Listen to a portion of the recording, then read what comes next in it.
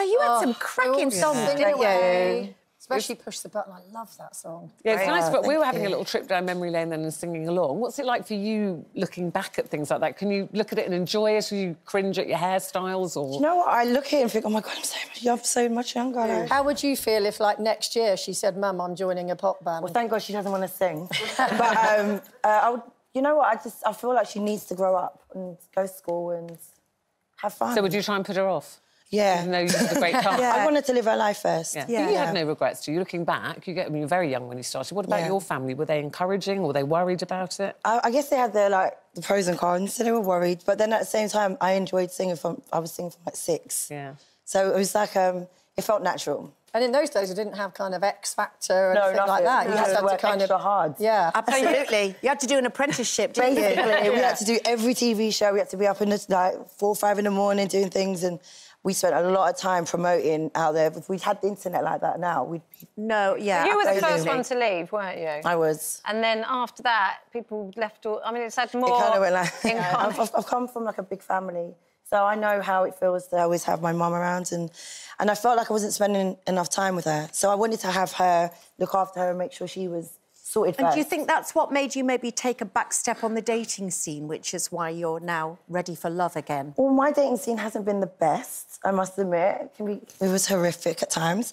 But I feel like now I've had a bit of space for myself, and my daughter's 13, so I can, like, go out and just enjoy myself. Is she quite into you finding a new man? Yeah, does she She's mind happy you? for me. Does she mind? Yeah, she was like... We was watching the programme last night, and she was like, Mum, oh, my God. She was like... Everyone's going, she's like, oh, my God, I bet I'm going to get this tomorrow. Why didn't you get with him on the advert? The other one, that one there. Well, I suppose you have to love a man with Yeah. I do, I'm full of him myself. You know, but, like one of my favourite, like Millionaire Matchmaker, another dating show in America, Patty always says, who is your celebrity... Who would be your ultimate celebrity crush if you had to choose, so we'd know what your type was? Of all the famous people in the world, who would that be? Can you think of somebody? Oh, I don't know. Oh, God. Who's your ultimate type as a famous person?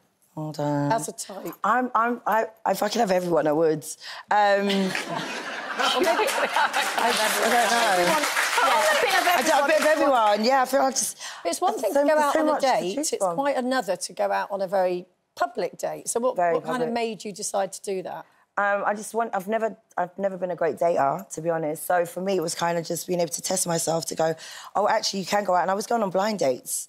And I was going on dates with guys that I wasn't even knowing that they were coming on dates with me. So that was more scary to know that I've seen a picture of them or I've not seen, and it's a complete new thing. But on the Celebs Go Dating, you're not dating other celebs? No, we're not allowed to. So that must be quite daunting for the person who's not the celeb, isn't it? Do they know they're coming? So basically, why did it? He was very attractive. He just wasn't for me.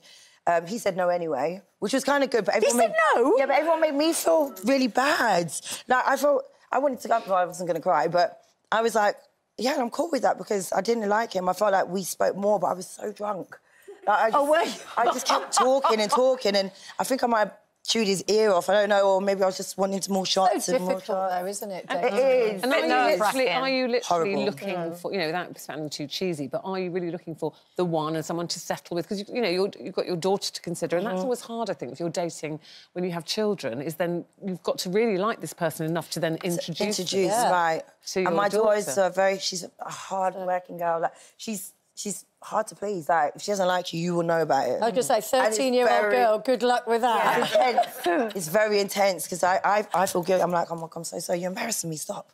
And then, but to be honest, doing the show, it's just made me realise I've actually really enjoyed... I've not had a chance to date, and I really enjoy dating, and I really enjoy going out with a guy and getting drunk and having food and just but having the fun. show's going to get you out of the habit of not dating, isn't it? Well, now I feel like a professional. Yeah, exactly. I'm like, right, what's your name? Just go out tomorrow. Just give you a and bit I of did that. confidence. Yeah, I did. I walked up to a guy and I was like, what are you doing tomorrow? And he was like, nothing. I said, do you want to go out? Do you want to go out? And he's like, yeah. I was like, oh, cool. But you're not allowed to. even You're know not him. allowed to date the other celebs. You're not meant to. That boy off Love Island's good-looking boy, isn't he? He's beautiful. Yeah. Yeah, he's. Well, can he not find a girlfriend? I'm sure he could, but I guess all of us are pretty fussy, to be honest. I mean, Chloe's extremely fussy. Olivia, she's just a bundle of joy, but she's fussy as well.